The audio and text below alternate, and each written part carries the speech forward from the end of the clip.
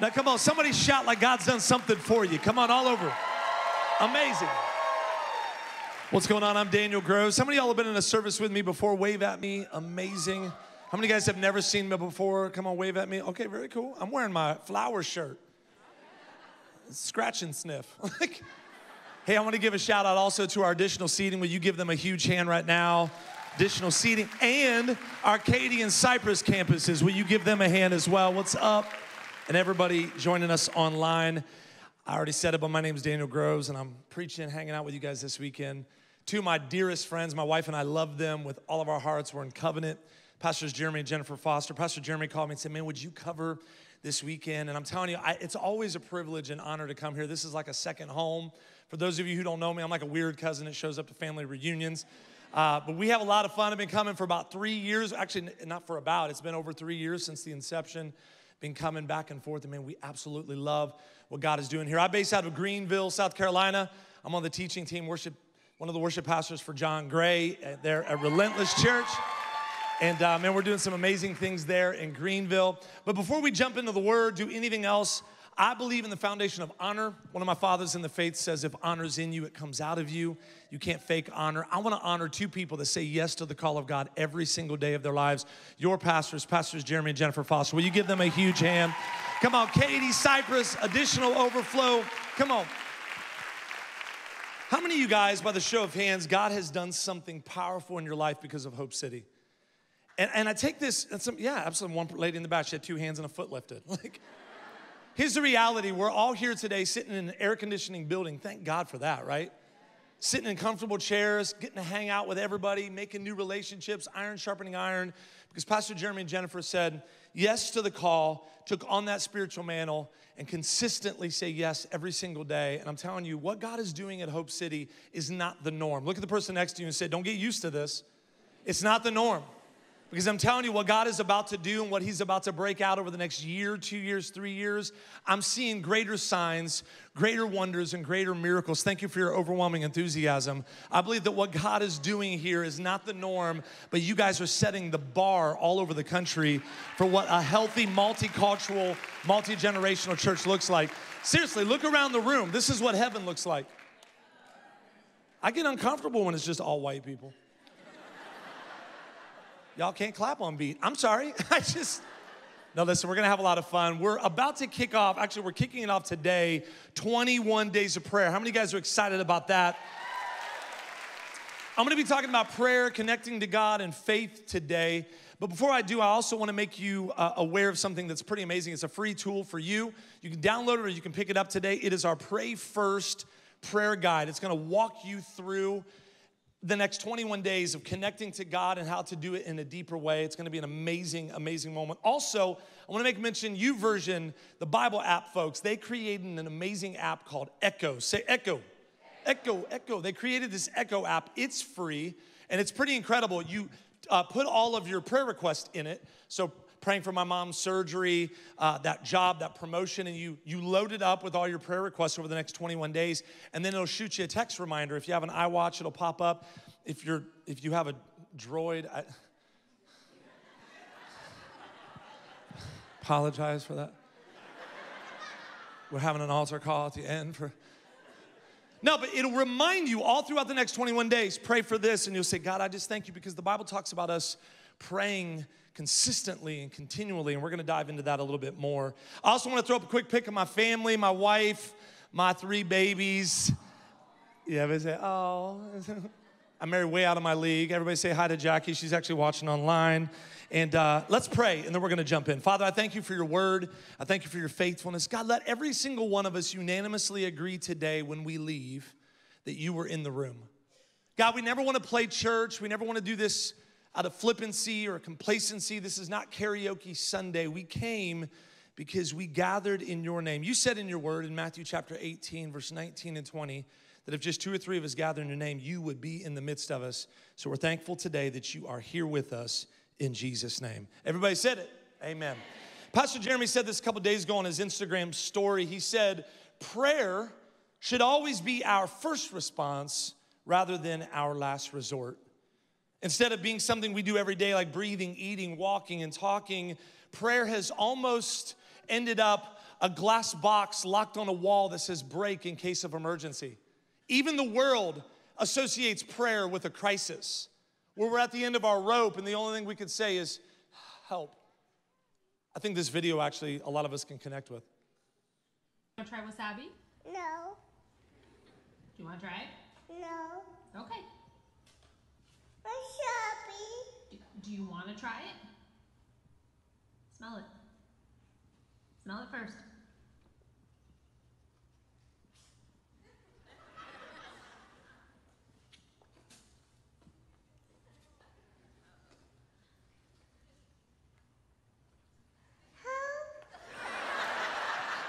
Yo, that video blessed my whole life. I watched it a couple days ago and I'm like, I'm gonna somehow get that into my message. Help. Listen, your prayer life will begin to prioritize your life. I love that moment because she's in this place where she's just calling out help. And you know, so many times we associate prayer, we associate what we're walking through. I said this a moment ago, but with a crisis or a storm. The Bible says this in Colossians chapter 4, verse 2. It says, devote yourselves to prayer, being watchful and thankful. I read a statistic the other day that shocked me. This should shock you. This shouldn't be like, well, that's pretty conservative. No, this is a terrible stat. They said across Americanized Christianity, across America, that the average Christian prays 21 minutes a month. 21 minutes a month, and that includes for your food, that includes bedtime. 21, if you break that down over 30 days, 21 minutes a month, when God is longing for connection. He's longing for an intimate relationship with you. He created you to be in fellowship with him, and we're praying 21 minutes a month. I don't believe that stat fits Hope City. Come on, I don't believe that stat is true at our Katy Campus or our Cypress Campus or right here. I believe that we're gonna break that statistic apart over the next 21 days. How many of y'all are gonna take the next 21 days serious in the presence of God? I heard the Lord begin to stir in me 2 days ago and I couldn't shake it. I felt the Lord say, tell him that over the next 21 days, if you'll take this serious, your life will become marked by miracles. I felt that so strong in me that a marriage that seemed like it was falling apart, marked by a miracle. That diagnosis that seemed hopeless, marked by a miracle. That financial crisis that seemed like you can't get out of it, marked by a miracle. I believe if you'll take it serious, because here's the reality, God is not a forcer. He never has been. He won't force you into this, like, you better do this 21 days or else. Like, never. I don't know why God sounds like a weird guy from Kentucky, but God will never force you. He's not a forcer. He's a filler. If you'll make room, he'll fill every time. Over the next 21 days, you need courage, make room, he'll fill. You need joy, make room, he'll fill. You need confidence and perseverance and fight, make room, he will fill. I was on the West Coast and this group of pastors sent me out with some hosts to go eat, and we're out to eat and we're all hanging out at this restaurant, and I'm looking around like, who's gonna pray?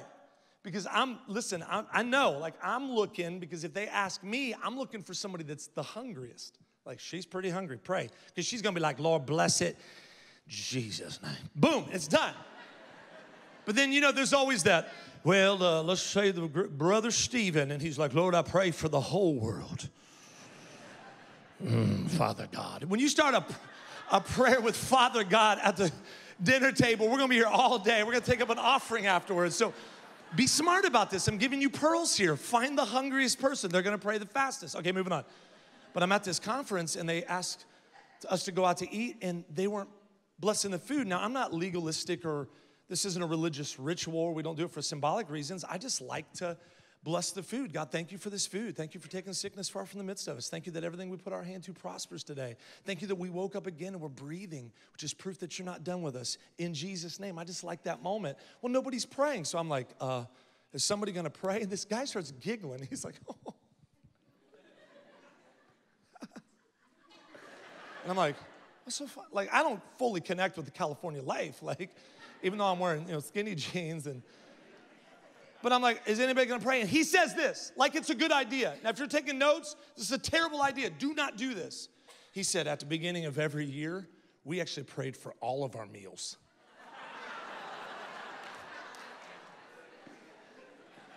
And all of our groceries. I'm like, oh, there's more. And he's like, because we don't want to waste time or be inconvenienced. Man, I could feel man, I could feel my blood pressure rising, because here's the reality. My relationship with God is not out of convenience. It's out of covenant. Come on, somebody. God longs for a relationship with us. Matthew 6:33 says, seek first. Another translation says, above all else, the kingdom of God and his righteousness, and all these things will be added unto you. John 15:5, one of my favorite verses in the Bible, says, yes, I'm the vine. This is God talking to us. You're the branches.